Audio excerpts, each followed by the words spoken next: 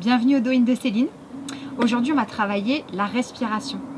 Alors, c'est une vidéo qui va plutôt s'adresser aux personnes qui ont des soucis chroniques respiratoires. Et c'est une vidéo qui a pour but d'aller chercher à soutenir pour éviter les zones de stress et aller chercher sa propre ressource pour reprendre une capacité respiratoire un peu plus importante. Alors, on va d'abord faire le point sur ce qui va se passer. Donc on va travailler, on va expliquer déjà quels sont les différents points de respiration, qui dans le corps est impliqué dans la respiration, ce que ça va générer et la pression qu'il y a aussi dans la cage thoracique, dans la partie aussi abdominale. Donc tout ça est important pour comprendre un petit peu le rôle de la respiration, certes, mais aussi ce que ça va engendrer à côté. Alors, quand on respire, déjà on a une respiration normale. Quand on respire, c'est complètement instinctif.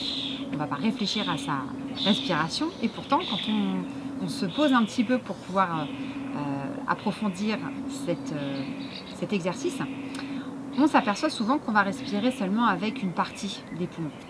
Donc quand on va respirer juste avec le haut des poumons, c'est une petite respiration.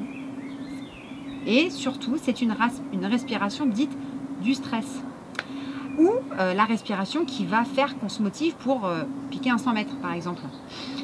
On y va. Là, oui, c'est avec le haut des poumons. Là, ce qu'on va travailler, c'est la détente. Et on va travailler à augmenter la capacité respiratoire. Et évidemment, ce sont des exercices qu'il faut faire progressivement, qu'il faut faire souvent. Ce n'est pas une fois et c'est terminé. C'est quelque chose qui est de l'ordre de l'entraînement. Donc, ça prend du temps. Alors, ici, on va d'abord prendre conscience de son abdomen. Donc, l'abdomen, c'est ce qu'il y a en dessous, le diaphragme, qui est une nappe en voûte musculaire et aponeurotique, qui vient en fait séparer l'abdomen et la cage thoracique, avec son cœur et ses poumons. Donc, c'est un muscle quand même qui vient descendre quand on inspire et qui remonte quand on expire. Il faut le voir comme une pompe avec un piston. Quand on inspire, le diaphragme va descendre et en fait va presser les viscères qui sont à 95% d'eau, constitués à 95% d'eau, donc ils vont pouvoir se compresser et laisser la place à la base des poumons d'avoir la possibilité de prendre de l'air aussi, pas que le haut des poumons. Donc, quand le diaphragme descend à l'inspiration, il faut donc relâcher la paroi abdominale, les grands droits, les obliques et les transverses. On va voir qu'on s'en sert surtout à l'expiration parce que ça fait ceinture et que ça va permettre d'expirer, de faire remonter le diaphragme et donc d'expirer l'air. Alors ici donc on va juste inspirer. Quand on inspire, on va détendre le ventre. Tout simplement, j'inspire, je lâche mon ventre. Attention, on ne lâche pas le dos non plus. Attention à ne pas faire ici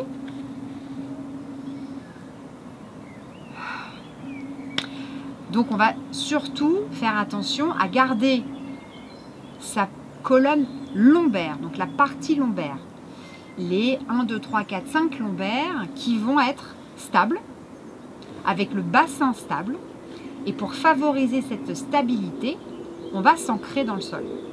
Donc on va juste visualiser l'ancrage dans le sol. Pour pouvoir faire un bon ancrage avec une bonne visualisation à l'appui, il faut avoir la bonne posture. La bonne posture, ici, je vous le rappelle, c'est les pieds parallèles, largeur soit du bassin, soit des épaules, et on vient lâcher les genoux pour que le bassin puisse trouver sa place au milieu, non pas comme si on était cambré, donc antéversé, non pas vers l'avant comme ça, donc on est juste au milieu. Il faut que le bassin, la bassine ne fasse pas déborder l'eau d'un sens ou dans un autre, ok? Et on auto-grandit le dos, donc on éloigne la tête du bassin. Ce qui crée déjà de la place entre les côtes et les hanches. Les côtes et les crêtes iliaques. Ok? Donc, on a cette bonne posture. Donc, on en profite. On est stable, droit, et on va mettre les mains en dessous le nombril pour accompagner ce mouvement d'inspiration où le ventre se relâche. C'est tout petit. J'expire, le ventre se contracte naturellement. Quand il se contracte naturellement, il engage les abdominaux et on a donc les abdominaux qui sont les premiers à l'intérieur profond, c'est transverse, qui font la ceinture, qui vont à l'expiration presser, comprimer votre abdomen, donc créer de la pression dans l'abdomen, et qui vont permettre au diaphragme de remonter. Cette nappe, cette cloche ici, qui va remonter. Alors, on remet les mains, on y va. Soufflez d'abord. J'inspire, je laisse ma paroi abdominale se gonfler naturellement. Je souffle. Je vais faire 3 fois cet exercice. Juste l'abdomen qui se relâche. Je sais, vous avez envie de respirer avec la cage thoracique et avec le haut des poumons. Mais on le fait tout petit, c'est pas grave. Et si vous êtes vraiment frustré, respirez comme bon vous semble et on reprend l'exercice. C'est parti. Soufflez avec la bouche, inspirez avec le nez.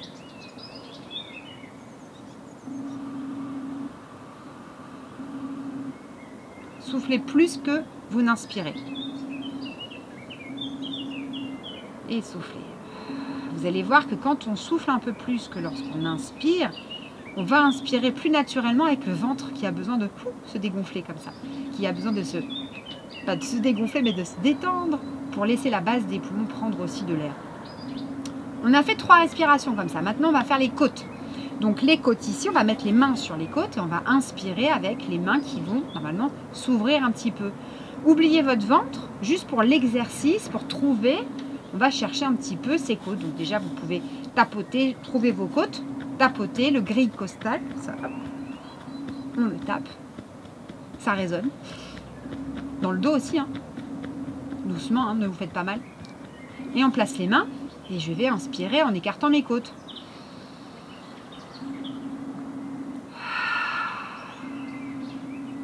Trois fois. Alors 3 fois avec l'abdomen, puis les côtes. C'est parti. Et on s'arrête aux côtes. On souffle. Encore.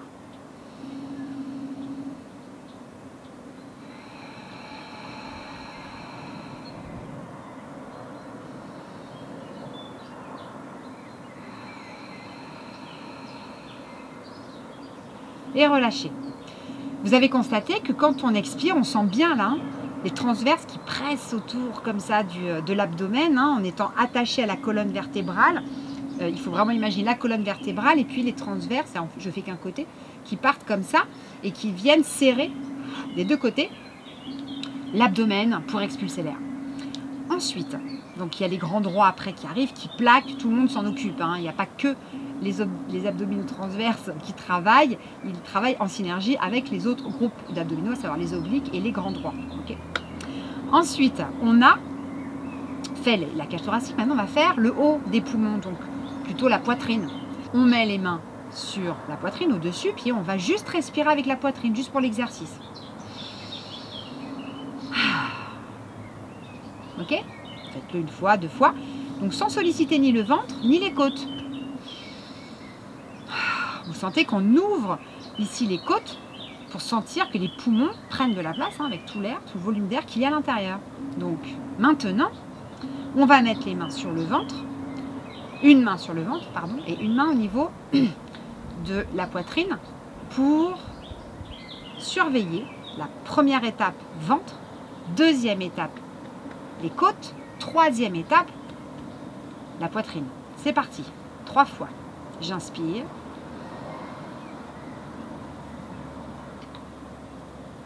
Et je souffle. Videz l'air. Encore.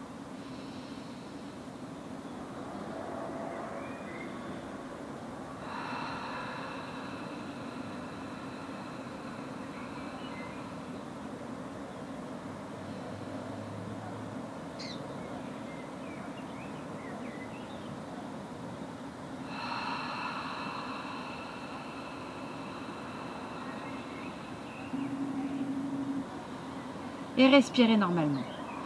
Alors, ici, c'est pareil, c'est intéressant de se rendre compte de la subtilité des étages et surtout de l'importance du dos.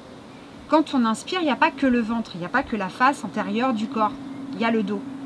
Donc on va refaire cette respiration dite complète 2 fois ou 3 fois et vous allez vous concentrer sur le dos, sur les lombaires, sur les thoraciques et le haut des thoraciques.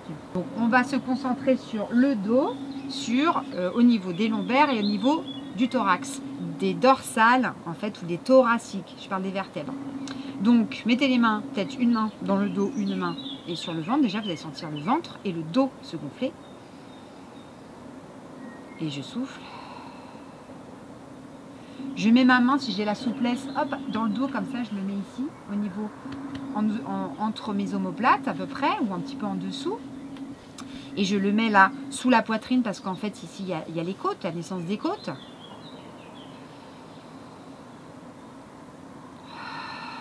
Vous sentez que ça pousse dans le dos aussi. Et là, bon, si je suis très souple, je fais ça, mais ça va être compliqué pour respirer, mais pourquoi pas. Et une main ici, sinon on lâche, hein, c'est pas grave. Et on s'aperçoit, on va se concentrer sur la sensation entre les omoplates.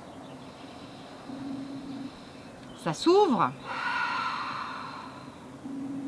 Ok. Tout ça pour vous dire que dans les côtes, nous avons des muscles intercostaux. Ces muscles intercostaux ont tendance à se resserrer vers le centre. Pourquoi? Parce que la pression thoracique, la pression qu'il y a dans la cage thoracique est négative, c'est-à-dire qu'elle est en dessous de la pression atmosphérique. Donc, les muscles vont avoir tendance à serrer.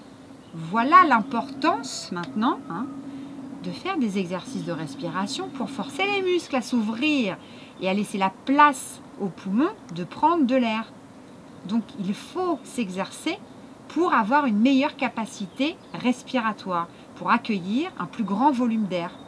Ça ne se fait pas comme ça. D'où la nécessité de faire du sport ou d'aller marcher au moins une demi-heure par jour. L'activité, une demi-heure par jour.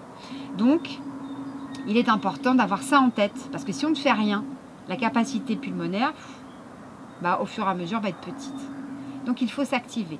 Et si on n'a pas une activité physique, sportive, régulière, faites au moins des exercices de respiration pour que vos muscles intercostaux puissent s'ouvrir, donc s'étirer et se contracter naturellement aussi.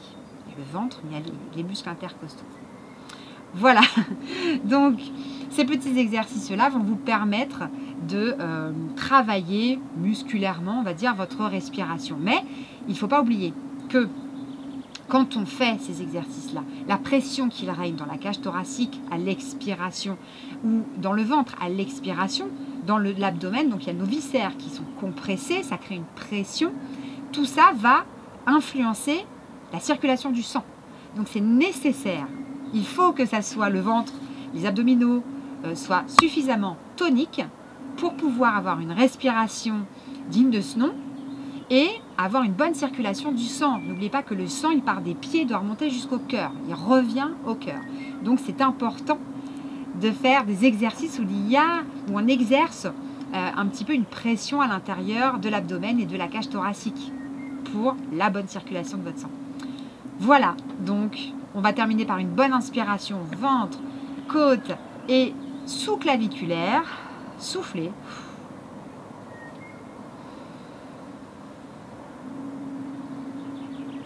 Gardez l'air un peu pour favoriser l'échange gazeux.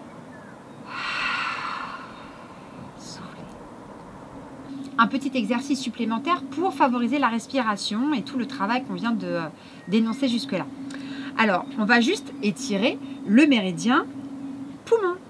Donc, j'ai mes mains sous mon nombril et le méridien poumon, dont le premier point se situe dans le deuxième espace intercostal, va passer sur l'épaule, sur le bras et se terminer dans le pouce, ici. Donc, on va juste s'occuper d'inspirer en ouvrant les paumes vers le ciel et les pouces vers l'extérieur, avec cette sensation d'étirer les bras, sans tendre complètement, d'étirer déjà, sans les mettre complètement vers l'arrière, mais au moins au niveau de vos épaules. Et je reviens, j'expire. C'est parti. Je plie un peu plus mes jambes, je m'auto-grandis. Et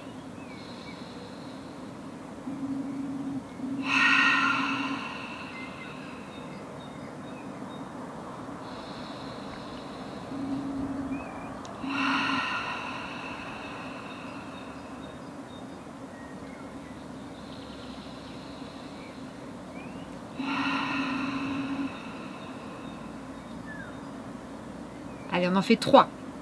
Maintenant, 3 à l'inverse. C'est parti. Donc d'abord, je vais expirer en ouvrant. Donc j'inspire.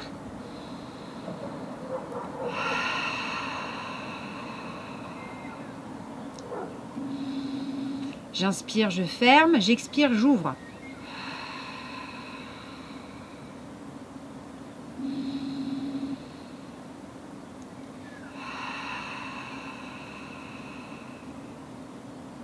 Et je reviens. Et je souffle. Là, ce qui est intéressant, c'est de savoir quel exercice des deux vous a le plus été confortable. Est-ce que c'était en inspirant et en ouvrant ou est-ce que c'était en expirant et en ouvrant? Donc, gardez le plus confortable et travaillez l'autre. Et un autre exercice, bien sûr, où on va prendre plus d'air, on va ouvrir les bras pour accueillir tout cet air-là. On y va ensemble.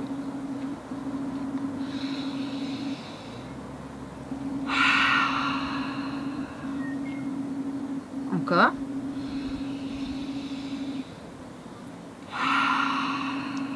Et l'an dernier.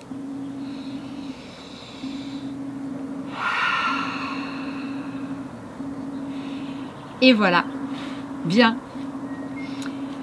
Je vous remercie pour avoir suivi ces vidéos et je vous dis à une prochaine.